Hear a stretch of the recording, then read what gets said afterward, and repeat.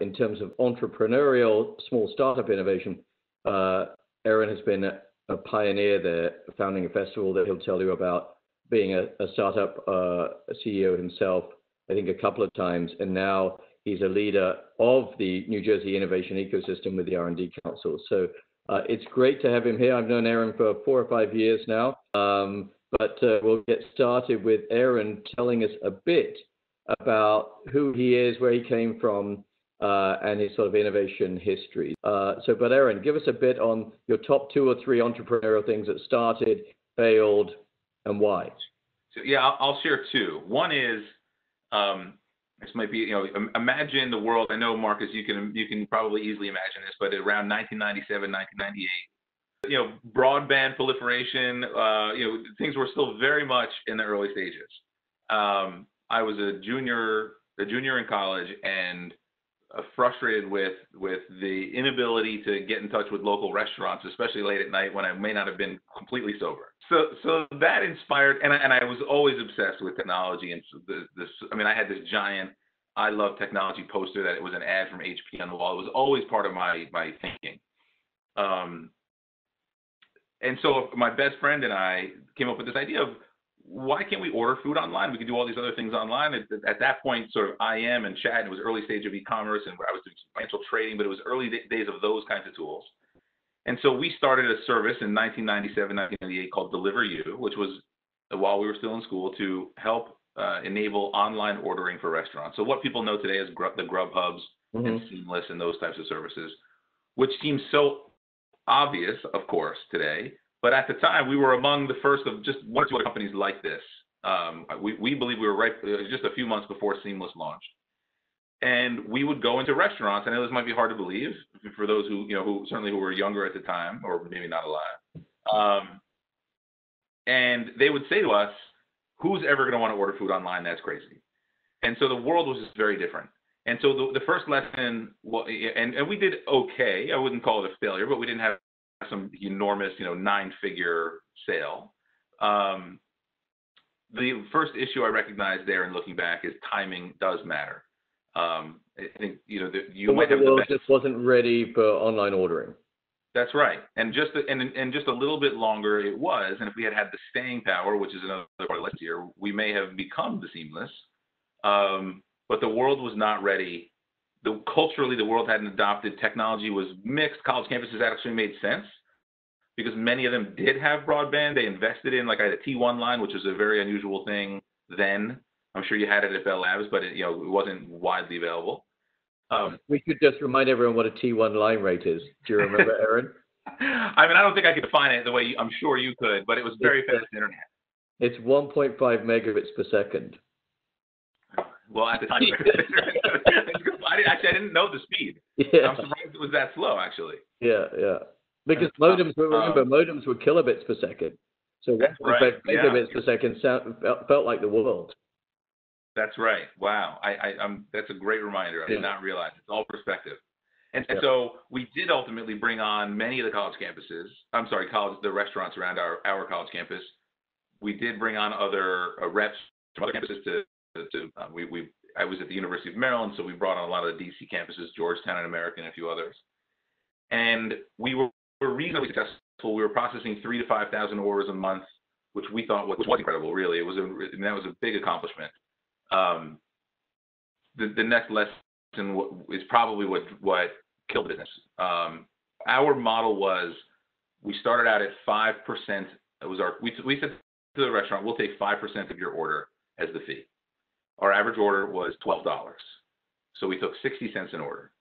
And the math just didn't make sense for this. Because you did the delivery? We just took the order. We didn't do the delivery. I see. Okay. So and also, honestly, the name was a bit of a misnomer in retrospect as well. Deliver You maybe wasn't the best name. We didn't do the delivery. We just processed the order. And you cut me off when you want. I've got so many stories about this, but this was at a time when you placed an order, we had to process fax. We paid 10 cents per page. It was very early. I used to walk around with, I wish I remember the name of it, but basically a little flip-top pager. When the faxes failed, we had technology that I could resend the fax from this pager. Wow. It was great. We built a system where it would call the restaurant to confirm the order. The restaurant could type in how long the order would be till it's ready for pickup or delivery, and then it would send an email to the customer to say, your order's been confirmed, it'll be delivered in 30 minutes. But whatever they typed in the phone, for 1997, 98, for college kids, I was pretty psyched with what we came up with.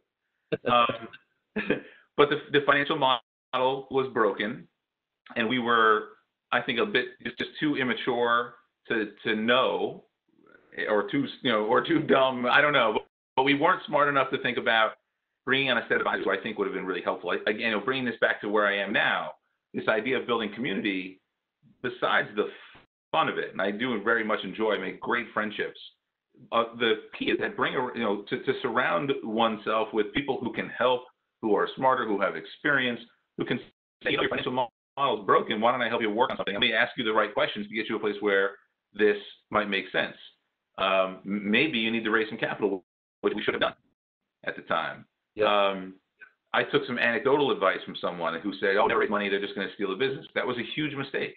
If we had raised money, we would have had the staying power, and much more importantly, we would have been surrounded by sort of the adults in the room, so to speak, who would help us figure out there were some serious flaws in the business. So we had a lot of fun. We did end up selling it to a partner, basically, who was a minority partner in the business. It wasn't a huge financial win. It was a great time. I have absolutely no regret. But this was at a time when most of my friends graduating school were going into more traditional career paths. And this is kind of what started the path for me of it sure would be great if I could have other people who are experienced some of the other sorts of things that are problematic in my career who could help. One who could just sort of help help it not be such a solitary lifestyle, but also who might say, here are a bunch of things to do. So I think surrounding oneself with advisors, that was in the entrepreneurial state, but I think in general, if you want to pursue a career at Bell Labs for your life, I think the same is true.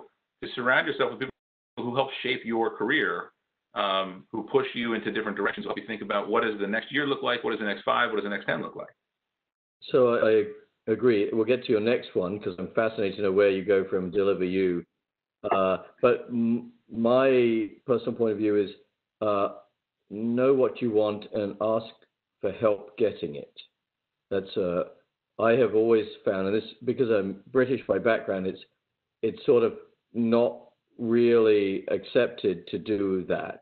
So that's why I live in the US, because it's much more compatible with my ideals, which is I know what I want at some point, and you don't know it in advance. I don't think I knew in year 1 or year 5, but at some point you see it, right? And an example is running Bell Labs. At some point I said, I think I could do that, but the chance of someone also thinking the same thought who's in control of that decision without you mentioning it to them is precisely 0, right? They're not going to suddenly think, what about Marcus, if you have never mentioned it? So you have to ask and say, what should I do? And then, of course, they become invested in the process if you've done some reasonable things of helping you get there, because I find people actually are very well-intentioned if you have a good community around you to help you get what you'd like, if you're reasonable about it and not, aggressive or too nakedly ambitious and self-serving or something like that.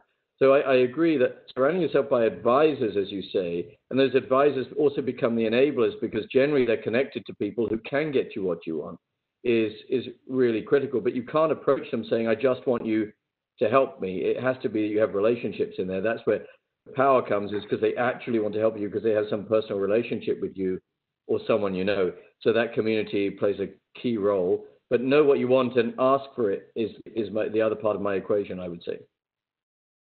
I think the asking is very important. I think you're right that culturally embracing, no matter where you are in the world here, embracing the idea that asking is okay, accepting a no is okay, being a bit persistent, even if you get a no, is generally okay, maybe depending on where you are in the organization or how you approach something, but generally being a bit persistent is welcomed and often celebrated. I think to your point, Marcus, it's absolutely critical that people have an authentic relationship, that if it comes across as using someone, it's a two-way street. Any of you're starting now with Nokia Bell Labs, I'm sure, if you were to pay attention to Marcus's posts and read what he's been doing in the past and just have relevant and have a conversation and say, oh, I noticed you wrote about this idea. I thought about, this other idea. If you show that you actually care about what he's invested in and what his own goals are, the organizational goals are, showing that there is a two-way street, that I'm putting Marcus in the spot here, but in general, in networking and reaching out to people, think about how you can bring value to the relationship. And I think sometimes people see someone like you, Marcus, and think, well, there's no way what could I possibly provide in exchange here? But people might be surprised. I think part of it might just be being authentic and paying attention and trying to be helpful, whether it's in a point of view, or you see someone who's posting, if you're watching someone on social and they post about, hey, this is something, we're working on this project, and you bring a potential solution to the table. I've opened doors with plenty of celebrity type, thought leaders by just paying attention to what they were talking about and then having something relevant to the conversation. So it didn't just look like I wanted to put their name, on the masthead of now, featuring XYZ person. So I think being authentic in relationships matters. And also it's okay that you might ask 10 people for help and one says yes. If you do that enough, eventually you have 5 to 10 people around the table who want to help. But expecting that you'll get a few people who just aren't that engaged. And it's also personal. You make sure you put people the right way, right? I think that it's the idea of failure here. Like, that's part of the process. Not everyone is going to want to jump in. You're not going to click with everyone, but finding people who do, and sticking with those people, I think in the long run will pay off in building authentic relationships. Absolutely. And we'll get to the next startup in a minute, but you've reminded me of a sort of related point that we've touched on, but not explicitly. The term vulnerable, I think, is perhaps feels a little bit weak. But my personal view is, until you know yourself, which includes your deficiencies, and you can express them when you ask for help. I'm bad at this. I really tried. So it's not just I'm lazy. I've tried. I'm really not good at this. Can you help with this thing? Is part of knowing what you are good and bad and being able to tell someone you're good or bad at that, and particularly the bad, so they understand that they are providing a real value to you, not just that you are using them because it's easier for them to do it. I think being aware of who you are, what you're good at, what you're not good at, and being able to tell someone else, I'm good at this, but I'm really bad at this. Can you help? That's I think what you call authentic is actually being genuine and open in the exchange. Would you agree? I would absolutely agree. Everyone, I am sure, and maybe I'll ask you, Marcus, that Marcus has plenty of things that he's stumbled on in his career. From the outside looking in, often things look shiny and bright, and this person's just had a fantastic career. And I think that looks to be the case. If I point to you, Marcus, I am sure you could look back and say there were plenty of times where you stumbled, where you had some area of vulnerability, where things didn't go quite the way you wanted, and it's how you react in those moments that I think shapes the future. And so sharing those moments of vulnerability with people who might be able to help you get through those times, who might say, here's a way to navigate this. Here, I'm dealing with this now. Here's a way to navigate a board relationship. Here's a way to potentially think about, in recruiting and retaining employees that might be, posing some challenges that I wasn't expecting, right? Everyone, or certainly people in the business world, can relate to those kinds of struggles. And no one has had this perfect, what I describe as sort of up and to the right career path. Yep. So I agree completely. I mean, and it really might be personal. I've shared with people how entrepreneurship has taken a significant toll on my family life and my marriage. And I think being open and honest about that, which obviously is very vulnerable, it's a lot. That's not something that's often talked about. And a lot of people say, me too. And here, some people get divorced over these things. Some people have worked it out, and just sharing those stories. Yeah. I think, being vulnerable about those things, I think it builds human connection, and then people want to help one another. I think humans are inherently connect over things that they are all good at. Again, sort of tribal behavior. We're all good at this. Let's do that. But also the deeper connections are the things we're not good at that we help each other with, right? And so I think that's really key is be able to say to someone. I talk to my leaders about this. I ask them the question, tell me what you're not good at. And actually, many of them struggled because they'd been in careers so long where they had been successful. They couldn't actually remember something that they weren't good at. But I pointed out to them, that just means you're not doing anything new.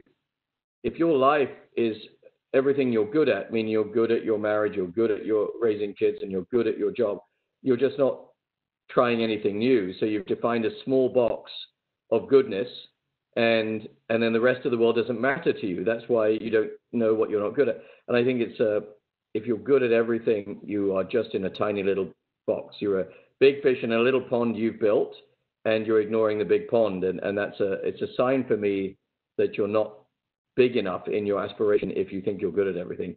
And if you can't say I'm not good at things, that's just a weakness of character, I think, not a strength, right? I completely agree with you on this. I will say, I think leaning in sometimes the areas where you have a strength is important, and it's worth highlighting.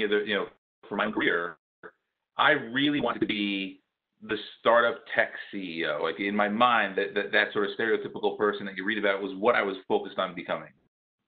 And it wasn't until someone was saying to me, you've gotten really good at community building. I mean, it took me 6 or 7 years of the New Jersey Tech Meetup. Someone said,